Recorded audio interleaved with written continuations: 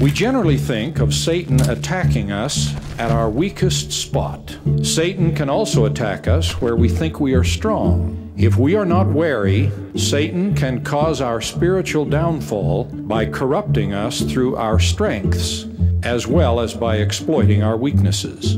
A willingness to sacrifice all we possess in the work of the Lord is surely a strength. In fact, it is a covenant we make in sacred places. But even this strength can bring us down if we fail to confine our sacrifices to those things the Lord and His leaders have asked of us at this time. We should say with Alma, "Why should I desire more than to perform the work to which I've been called?" Persons who consider it insufficient to pay their tithes and offerings and to work in the positions to which they have been called can easily be led astray by cultist groups and other bizarre outlets for their willingness to sacrifice. Another strength Satan can exploit to seek our downfall is a strong desire to understand everything about every principle of the gospel.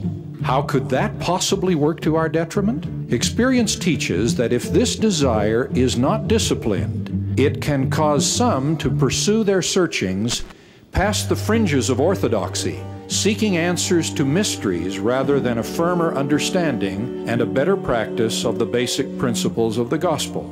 Some seek answers to questions God has not chosen to answer.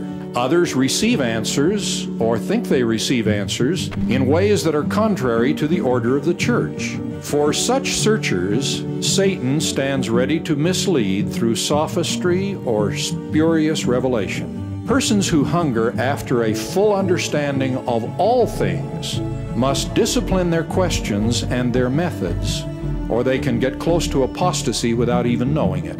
It may be just as dangerous to exceed orthodoxy as it is to fall short of it. The safety and happiness we are promised lies in keeping the commandments, not in discounting them or multiplying them.